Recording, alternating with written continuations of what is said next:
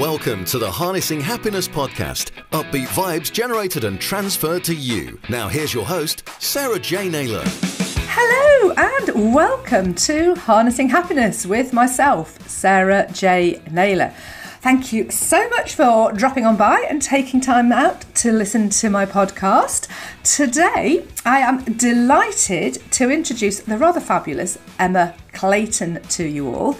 And I'm going to hand over to Emma because I would like her to introduce herself in the best possible taste. So off you go, Emma. Take centre stage. Oh, sorry, I was amazing. channeling my inner. Kenny Everett. Kenny Everett. Oh, gosh. Yeah, I'm sure some listeners will probably think we're a bit nuts now. Who's Kenny Everett? So I think at this point, go YouTube. Yes, absolutely. Anyway, sorry, over to you, Emma. Amazing. Oh, well, thank you for a lovely introduction. Yeah, so hello, everybody. My name is Emma Clayton, as Sarah said, and I am a business strategist, and I'm also a gender pay gap speaker. So what does that mean? Basically, I really try and support women, empower them to step into their own power by charging more, understanding sort of their value in the market and positioning them so that we can start to really step up and match our male counterparts and lead women into wealth and lead them into choice and freedom, because ultimately that's what money does, really. So yeah, that's what I do, and I use business strategies, empowerment. So yeah, I'm really delighted to be here. Thanks, Sarah. Oh, you're welcome. It's fabulous to have you on, and a great subject to discuss, of course, as well.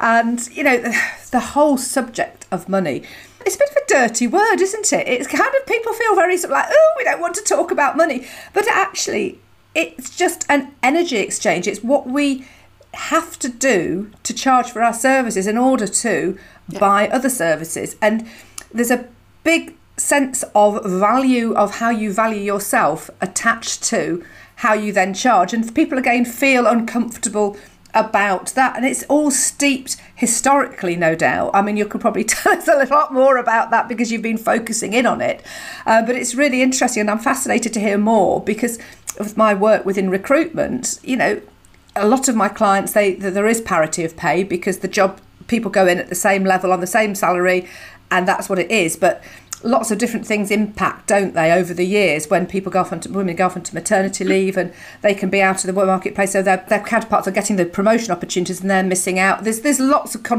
It's a massive topic, obviously, but massive. Yes, do go into more detail. Please do, enlighten us further. Well, there's so much that you could talk about. I mean, I'm going to be running a full day symposium on this actually later in May, because I do think it needs breaking down, and it's not just as easy as saying, you know, put your prices up, because then it's like, well, that's all well and good. I can easily do that. All I need to do is change a number on a website page or on whatever, you know, my prices are. It's all of the psychological pieces attached to it. It's the patriarchal systems. There was research done by the Rose Report, by IPSA, over the last sort of 3 years, and women are leaving employment in droves because employment, which is what we were all told, you know, we'd go through school and, you know, go and get a good job and you get a good job. And then what we're finding is that as women are having children, the employment, and I know it's getting better, and I know, you know, COVID has probably done us quite, you know, a lot of good in terms of flexible working and remote working. But actually there's still this lack of leniency and forgiveness around the burden that women have got, because they are generally the caregivers in the home, children, elderly parents. They're the ones that, especially in COVID, you know, had to do the homeschooling whilst they were still doing jobs, whilst they were still running a business. And I mean, I think that there is progression, but what they're saying is just for the overall gender pay gap, it's going to take 257 years to close it if we just do what we are doing now. Oh, yes. Yeah. And then, wow. Yeah, I mean, it's just, that's ridiculous. That's going to be our great grandkids. And I have a daughter who's 13, and I want to speed that up. I want to leave a really positive legacy for her. When you get into self-employment, which is where a lot of women are now heading, a lot of women, you know, they're having children, incredibly talented. The brain drain is really going. I know you're seeing this with the lack of candidates you've got in the market at the moment. Definitely. The brain drain is very apparent, and women are starting up their own businesses. about 90% of a female founded business will only be ever one or two people. So it will never grow. There's lack of funding.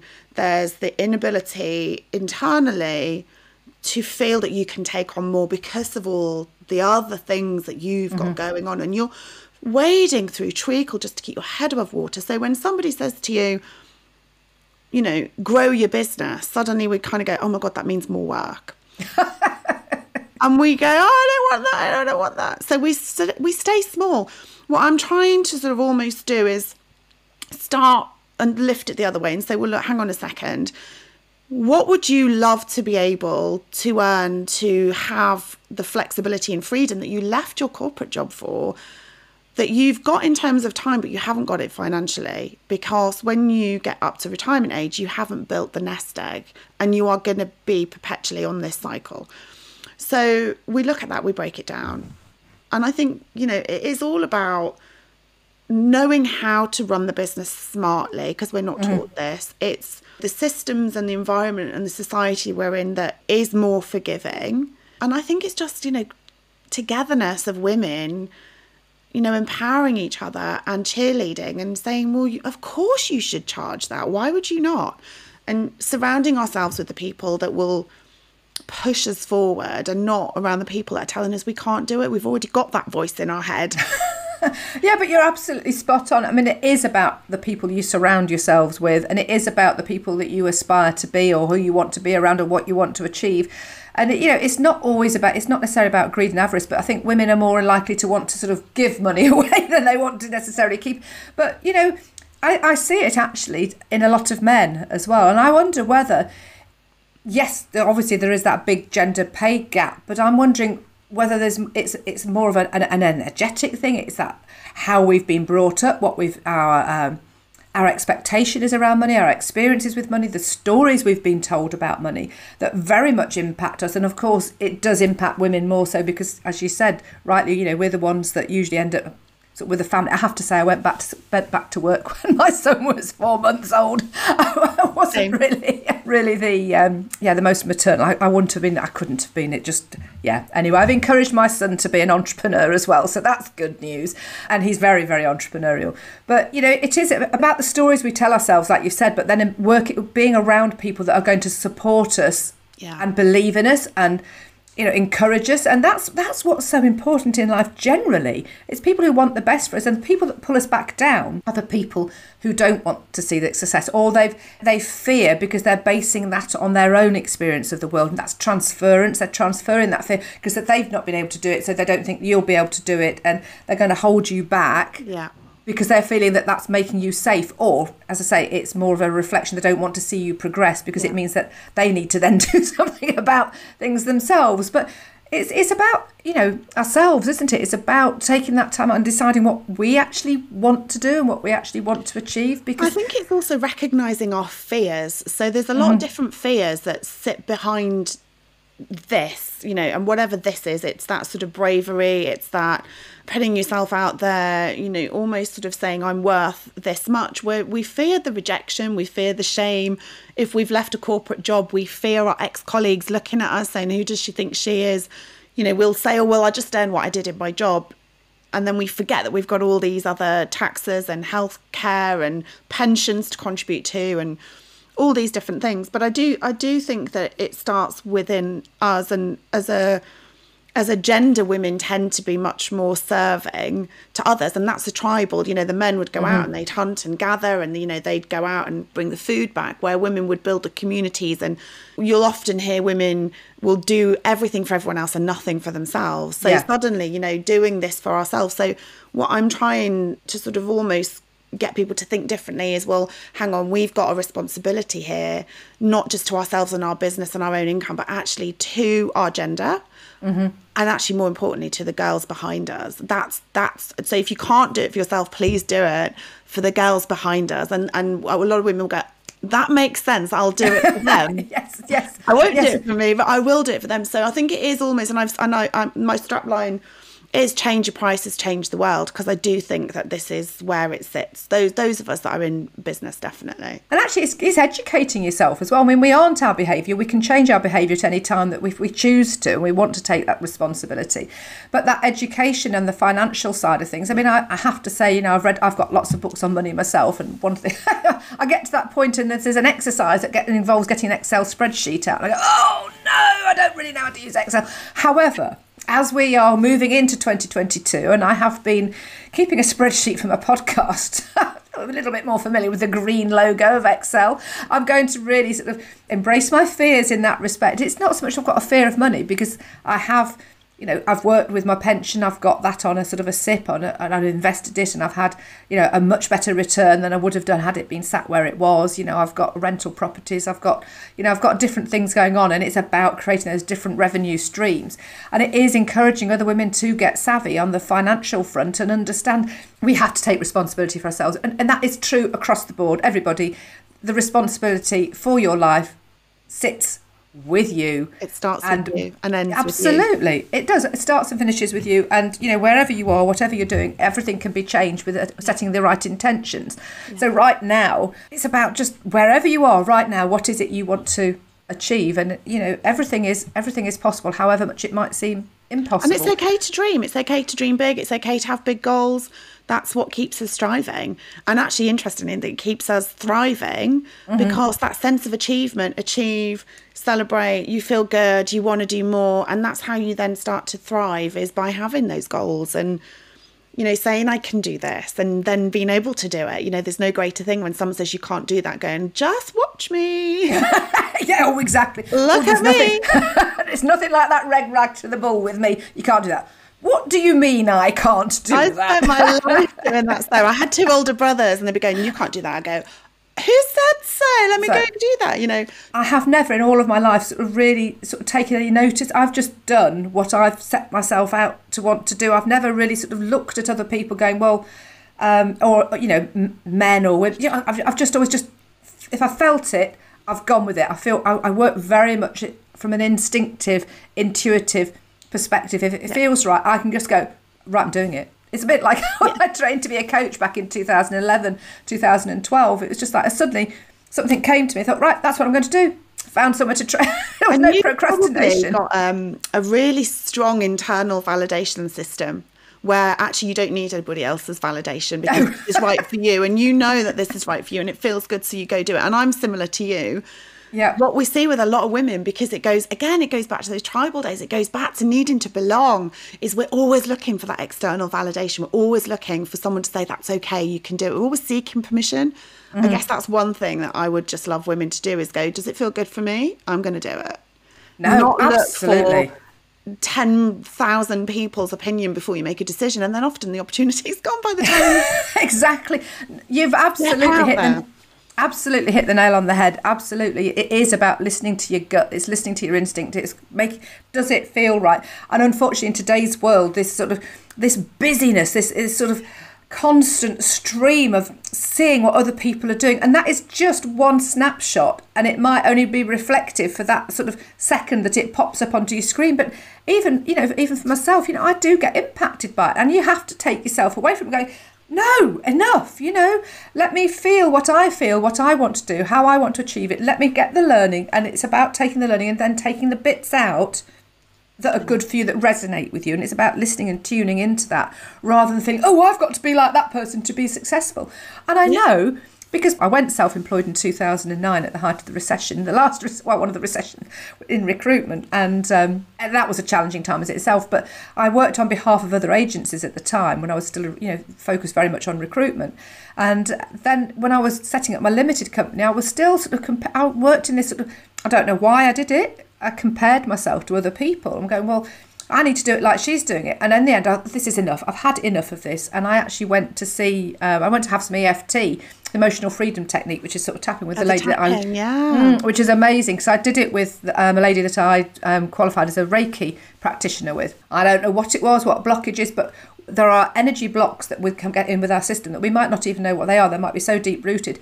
pretty much the following day I went, right, that's it then. So I set up my limited company, set the intention of turning over 100,000 in the first year. And so we're talking money, and that's what I did. Well, in my first year of trading, so that's what I did. Just set it up as a VAT registered limited company from day one, and it was a good job that I did, because the clients that I work with are global clients, and they wouldn't have been able to work with me had I not done that. But it's recognising where you've got blocks and acting upon it and taking action, and that's what you've been alluding to. I think society has this vision of what we should and shouldn't do. So I was in corporate, I was in, senior positions, launching and managing, £1 million brands, travelling the world. But actually I was a single mum at the same time. And I really hated being away from Molly, my daughter, from the age of about 5 to 8. I just felt like I'd missed out on some of her years where I was travelling the world. And, I've got more pictures of us FaceTiming than actually together. So I left, and it all sort of ended very abruptly, and there were lots of different reasons for it. And every single person said to me, you are making a big mistake. You're a single mum, you've got mortgages, you've got debts. You cannot do that. You are being irresponsible, and you're this is not good for you as a single mum with your daughter, And I just went, no, I'm sorry, because actually what's really important to me is that I'm there for her and that I'm a role model. I don't want to be a role model where I'm an absent parent, especially when I'm the only parent.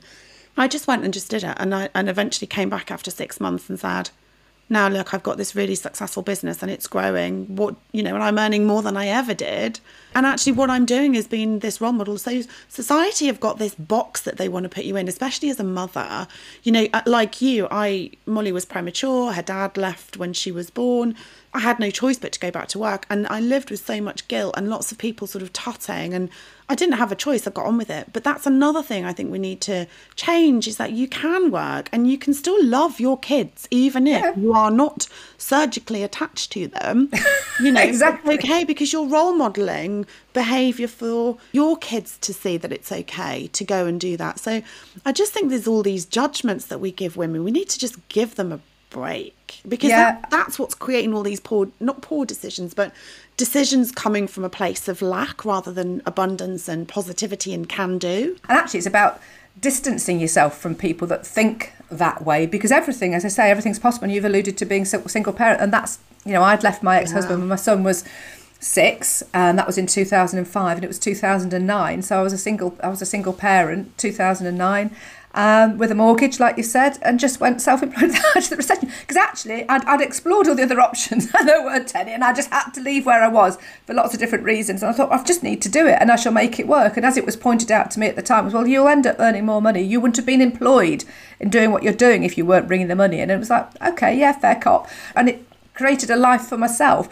And good job, really. The amount of times the school used to call me up. Okay, what's he done now? Oh, God. He's just very energetic and very passionate himself. Look, they all liked him, but, some of the things, oh, my God, really? Fred? It's the age. Well, all age, right from primary school, he really shouldn't be running around with pulling his pants down, or then getting dot drawings sent home to me. He'd obviously plotted out in maths of a rabbit, and then he decided to add some male anatomy to it as well. Oh, he's going to love you for sharing this. Oh, it's already framed. He's got it. He'll love it.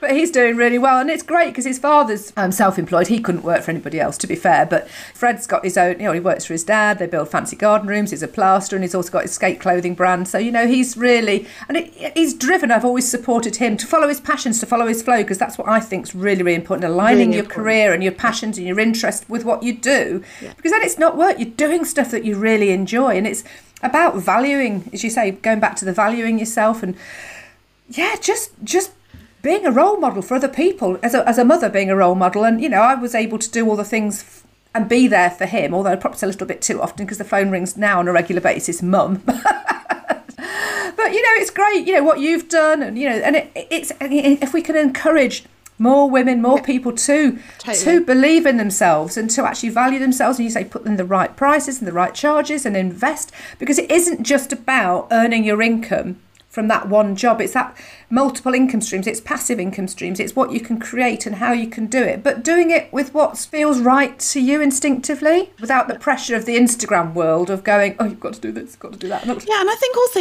we should stop doing this, especially for those of us that have been in corporate and then we leave and we go on these daily and hourly rates. I worked with a client, and I'm sure she won't mind me telling this story, but, you know, she was charging per hour, and then she was very vocal on her website, look, this only takes me an hour. And I said, well, how long does it take someone else that doesn't have your experience? And she went, oh, it's probably like 3-4 hours. And I said, well, then they're getting paid more. You are selling yourself short because you are charging by the hour and then only getting paid, you know, you're doing a disservice because you can do things quicker because you're smarter and you've got the experience. So you're shooting yourself in the foot. You need to do this on results. And when you can say this cost X and this is the result, people can buy that and understand it much greater. And you can actually charge more. So here's another example. Somebody was looking for a videographer that I spoke to last week, and they said, oh, you know, God, they were like £25 an hour. And I said, and did you sign up with them straight away? And she went, no, I didn't. And I said, and why did you not? And she went, well, I didn't think they were very good. And I said, well, why didn't you think they were very good? And she went, because they were only £25 an hour. So actually what we're doing is making ourselves look like we're not very good because we're underpricing. So we're then telling the world we're not very good, so nobody wants us. And when you put your prices up, actually it's interesting how many more people want to work with you because then you become coveted. It's interesting as well, so much psychology around it and perception. Gosh. And, God, I mean, like, literally I could spend all day talking about it. Yeah, exactly. Well, we both know Lisa Johnson, and she's the passive income queen. But I remember her saying on something that I was on recently, you know, there's 10% of the audience will buy. So who do you want to sell to? And she's so right. She has got such an amazing business model. You know, she is, and she deserves it. You know, she really deserves it. But I think also there are 10% that will buy, but there's also 45% underneath that will buy in the next 12 months. So just because somebody isn't buying from you right now does not mean they're not ever going to buy from you. You know, 50% of people watching in the next 12 months will probably buy from you if you can establish that relationship. So definitely, you know, don't give up just because you've put something out once or you've put your prices up once. There are so many reasons why people are not buying, and it's probably not you. Well, I was going to say it's about nurturing your audience as well, isn't it? If you are an entrepreneur, if you are self-employed, you are doing your own thing. And that's where Lisa does it. You know, she's incredible at that. She's got such an incredible army of, you know, loyal fans. Yeah, she is. She's incredible. Well, I think the beauty with Lisa is that she's very transparent, she's got integrity, she's got honesty, she sort of says it how it is, and she's very structured in her approach in the way she sort of teaches and trains, and she actually gives an awful lot. I mean, the value for money, even just as a participant, I think is, you know, of a group-based programme. And I was just astonished at the volume. You know what I think Lisa's USP is, just watching how she, you know, works with her audience, she's just one of us. She makes it possible. All of us in her world go, well, if Lisa can, then I can. And that's what she will always say is, look, if I can do this as a mum of 2 twins, then it's possible. And I think, you know, there's a lot of people out there who are incredibly successful, a lot of women actually that are incredibly successful, but they're unattainable. They don't have you can't access them. Yes, Lisa's very accessible, and I think that is what is creating the success. Is she's just one of us. She doesn't fit into that.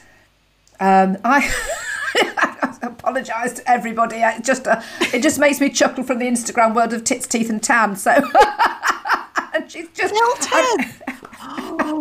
Bloody filters. Yeah, and it's just that, you know, I'm only joking, but Lisa's just really, she's fab. She's grounded. She's down to earth, and she says it how it is. So here we are. We're talking all about Lisa and flogging her services to the world. But she's brilliant. I mean, she's recommended the book that I'm reading at the moment, which is Get Rich, Lucky Bitch. Release Denise your money blocks Thomas, and live a... Denise Duffield Thomas. Another amazing woman. Yeah, really, really interesting. So it's about surrounding yourself, isn't it, with people that you can feel inspired by. And there's always, I mean, my bookshelf is full of books. I read, a prolific reader. I love listening to stuff. I like going to stuff. I like doing stuff. I like doing personal development. I like developing my mind, but equally so. Do you know what? It is good to actually stop doing and spend time being, because actually if you just spend time with your own mind and you just got quiet music on and you can just journal, that's equally as good. I've only just been new to that in the last year, actually, and it is transformational. Just getting your thoughts down. I mean, I've got a notebook which my office manager, and for the benefit of the viewers that can't see, because you can't because it's a podcast, I'm showing Emma my book, which says My brain has too many tabs open. Yeah, mine is my Mac has way too many tabs open. I don't have a Mac. My son tells me I ought to have one, but I don't need to learn anything new at the moment. But anyway, I mean, this is the Harnessing Happiness podcast. So what makes you a happy person, Emma? Do you know what makes me happy? I didn't know what made me happy for a very, very, very long time. I grew up in a very high achieving family, and it was always very high achieving for everybody else. And I kind of got into that as the only girl in the family. I was like, oh, well, if you can, I can. You know, I always had that mentality. Well, if my brothers are doing it, I'm going to do it too. And just achieve. And then I was always striving, always striving, and not really thriving. Mm-hmm. So it was last year really when I know everybody, it's the buzzword, and you know everybody talks about burnout, but I just hit the wall. I don't know if it was burnout, I don't know what it was, exhaustion, but I just thought I cannot have another year like this. And so this whole year has, you know, all balancing the achievement, and actually it's bringing fulfillment up. Mm-hmm. And the bit for me that made me happy was just understanding what made me, you know, feel joy.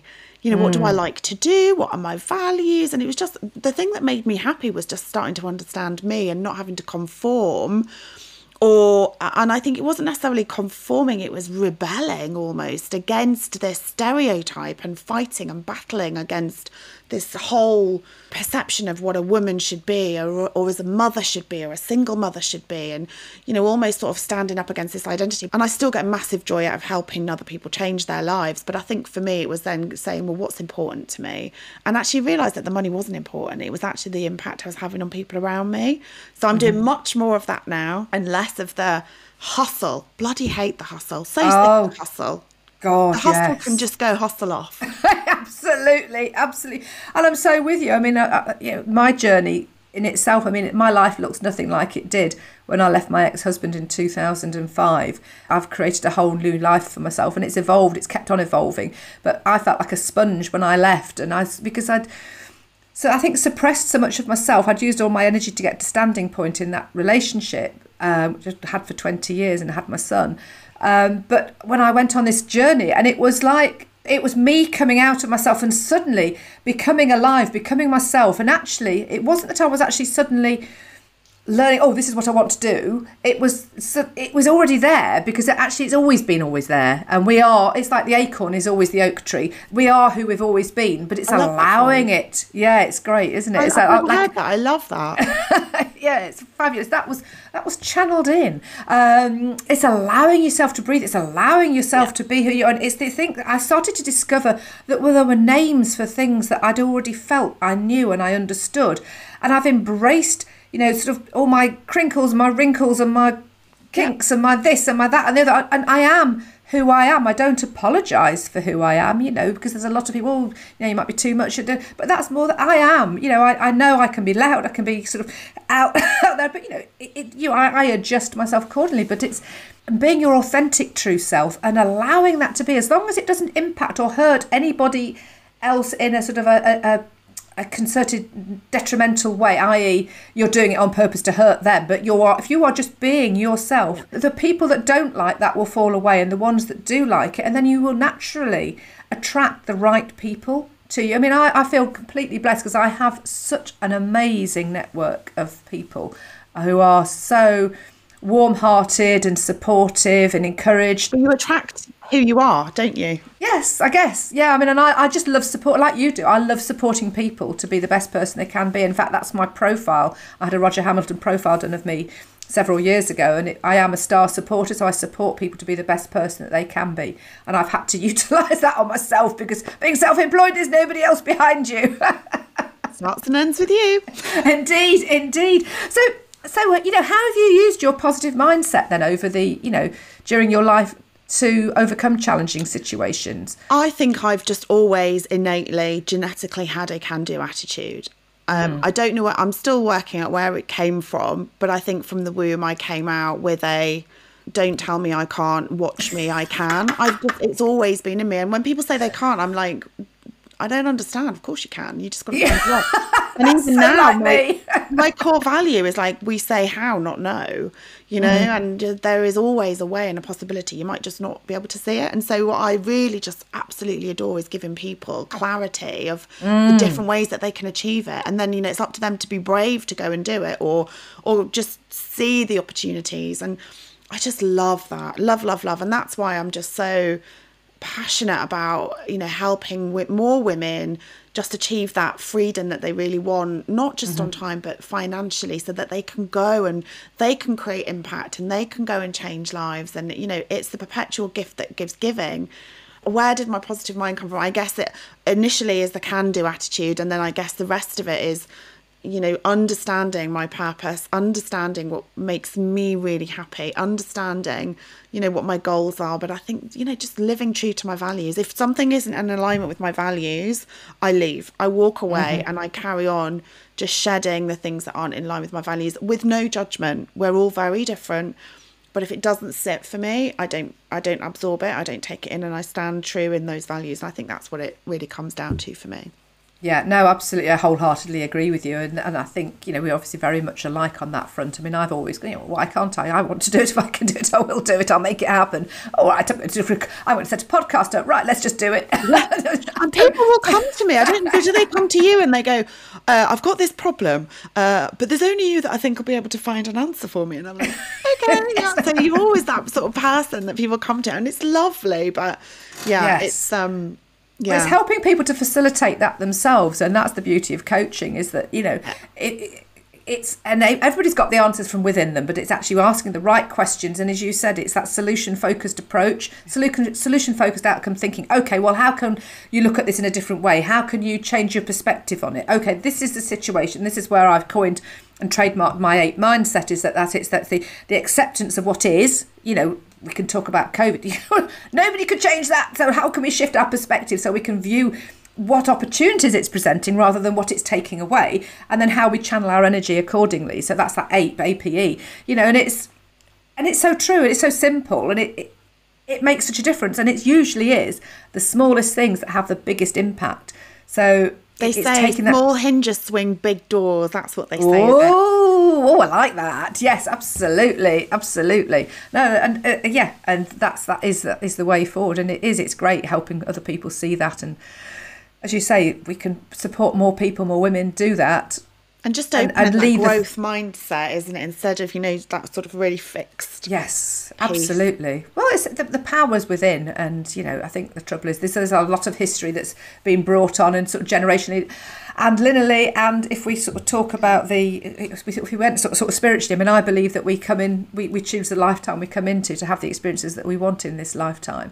And so therefore, you know, you've already got that sort of spiritual history, you know, of what you've already learnt and what you're bringing in, and this is what you wanted to achieve. Maybe this I was time a suffragette in my previous years. I think I've certainly been hung in a few past lives, I can tell you that. We won't go down that route.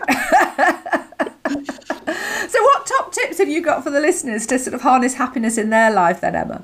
Oh gosh, there's so much that we could do. I guess the top 3 things would be, for me, it goes back to just really get to know yourself, know your values, and listen to yourself. You know, if you feel a bit rubbish, you know, tune into that and think, well, why am I not feeling good? What is it that I'm doing? Is it I'm doing something for someone else just because I'm people pleasing, or is this suiting me?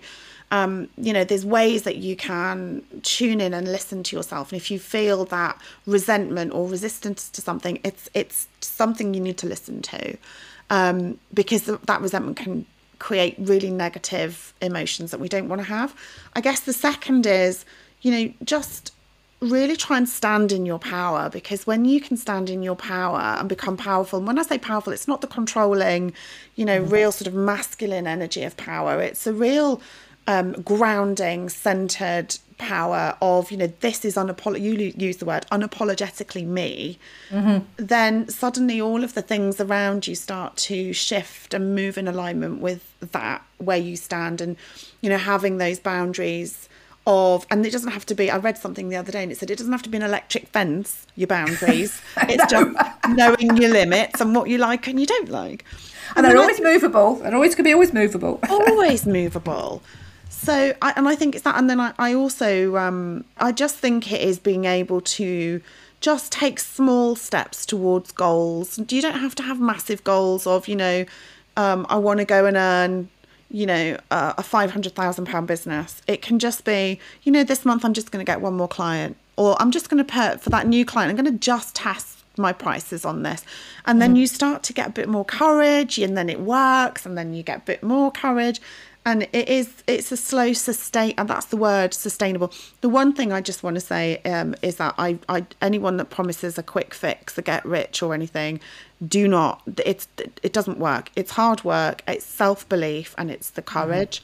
So I do think sustainable business growth comes from probably those three elements. You've got to have the strategy, you've got to have the mindset, and you've got to be able to implement it. Adopting those principles and those values and that sentiment in your life generally enables you to live the life that you want to live, however it is. Whatever it is that you do, you might be in a luxurious position that you don't necessarily need to work or want to work, but you can use that time and that more. I'm trying to struggle with this word, philanthropic. Is that philanthropic? That's the one. It begins with a PH, doesn't it, or something? I've got certain words. I'm not dyslexic, but I've got certain words. It's like dynamism. I can't do dynamism. I can't do iron and ironing board. Ironing board. Can't do it. When you're in a hotel, no, you can't do it. And I always put too many L's in a broccoli. I don't know if that came from my daughter. My daughter was young. Anyway, no. I think we've all got these speech effects somewhere, don't we? No. But do you know what? It's actually embracing our inner child, isn't it? And life's about having some fun as well. And it is about laughter. It is. I just, I love larking about. I can be really serious about business, but I just want, this is a whole podcast. Have fun. Yeah. Be playful with it. Yeah. Yeah. So right. That's a really good tip. Absolutely. And at the end of the day, it's about what feels right for you, and you can radiate that out, and then that comes back in. And but what in is the worst that can happen?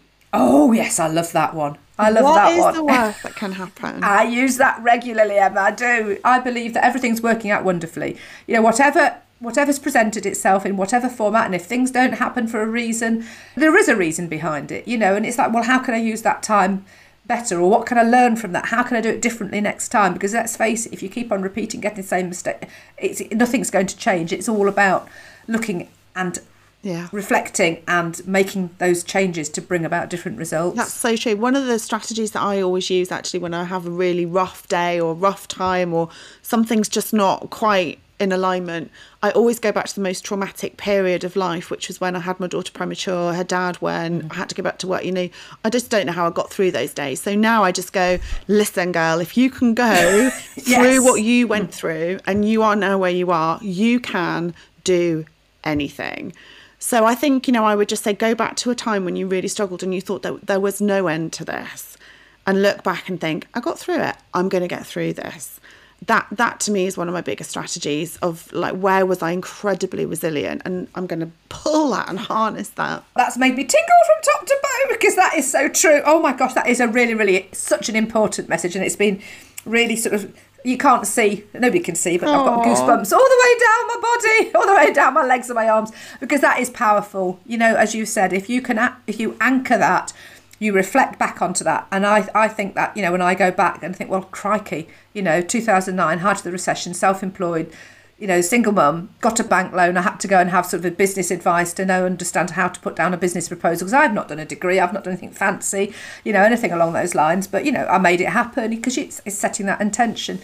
However, we could carry on talking for so much longer, because it's been absolutely amazing. So how do people get in touch with you, Emma? Yeah, there's different ways. So you can either follow me on Instagram at £1,000,000 Mentor. You can come to my website, which is www.emmaclayton.com. And if any of this has resonated, I hope it's okay to say, but I've got a free webinar. This is stuff that I would normally charge clients thousands to do, but I am on such a mission for women to stand tall with their pricing that I've got a free how to price and position yourself in the market for power, and it's a free webinar, and it's open to anybody and everybody. As long as you've got your own business, self-employed, doesn't matter. I want this for every single woman, and it has made lots of money for lots of people who have come out of it and gone, oh my god, that was so incredible, because it's proper tips. So awesome. If it's okay for yes, go ahead, please do. Yeah, go to my website. It's one of the first things that you'll see. Go into the masterclass, and hopefully 45 minutes you'll get some really, really good tips and strategies. Fabulous. So is that readily available at all time then, is it? It's a pre-recorded webinar? It's pre-recorded. I actually did do it as a masterclass and forgot to record it. So then I re-recorded it and I put it on my website. So awesome. Yeah, always press record. So, yes. So that's available. And I've done that because I'm very true to this mission. I want more women, to use as we go into 2022, to really, put the prices up, change your price, change the world. Yeah, absolutely. Oh, Emma, it's been an absolute pleasure. It's been absolutely awesome. Amazing. I could carry on talking to you all day, and it's a shame we're not local, because then we could have a coffee and go for lunch as well. Or something stronger. Yeah, or something stronger, yes, maybe. It's been amazing. Thank you so much. You're very, very, very welcome. Well, thank you again so much. And this has been Sarah J Naylor at Harnessing Happiness. Thank you so much for listening and tuning in. I hope you've thoroughly enjoyed my conversation with the delightful Emma Clayton. And if you have, please do rate, review, follow, subscribe, whatever it is, because we can harness happiness and spread that happiness globally. We can empower the world that way. So thank you again so much. Take care until next time. Thanks for listening to the Harnessing Happiness podcast with Sarah J Naylor. If you took value from the content, please follow the show on your podcast app. And to find out more about Sarah's ape mindset, visit sarahjnaylor.com. That's Sarah